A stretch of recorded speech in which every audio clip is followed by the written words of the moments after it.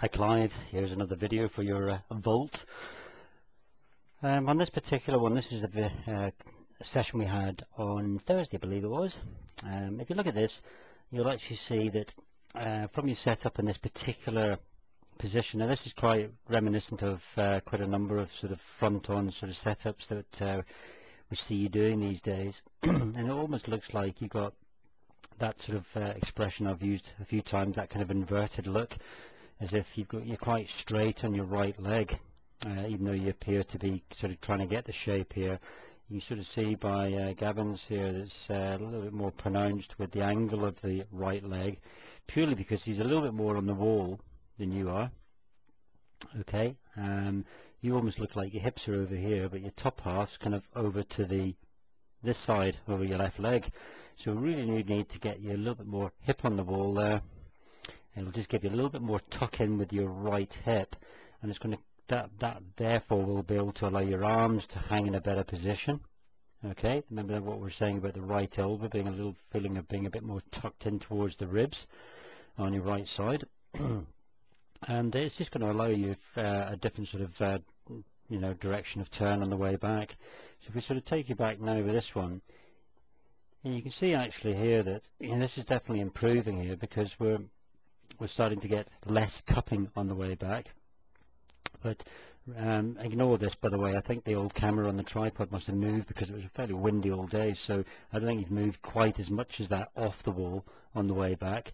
So ignore that one, but nevertheless you will see actually that when you go up to the top of your swing, you almost have this look here as if your hips are over here a bit and your top half desperately trying to stay over here. So it's verging on really being the sort of reverse pivot sort of look, So really what we want to get is the outside of your right leg almost being a little bit more like this, and your left hip really just being as close to, damn it, on that wall there with your knee there. So that's really what we're looking for, is that sort of position. So we need to get you a little bit more like that. If you look at the way that Gavin is on the right, he's a bit more sort of into himself on the left.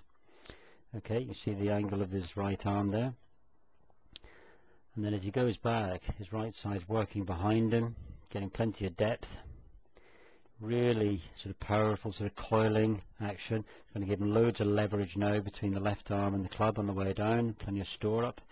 You can almost see there the way that the angle of the shaft, almost as he reroutes it on the way down from the transition from backswing to downswing, it sort of increases between the club and left arm.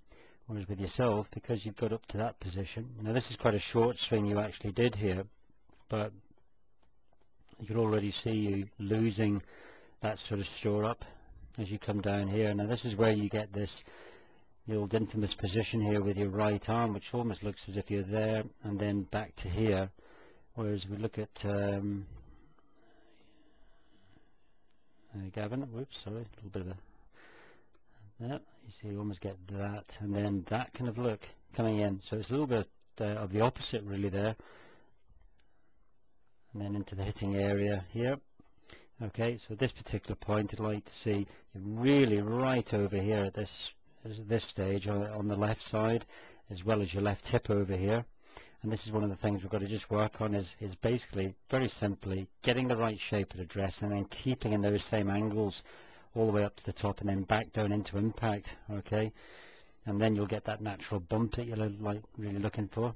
And then you're sort of doing this at this stage here, which is not quite your normal, like as if you really worked it around.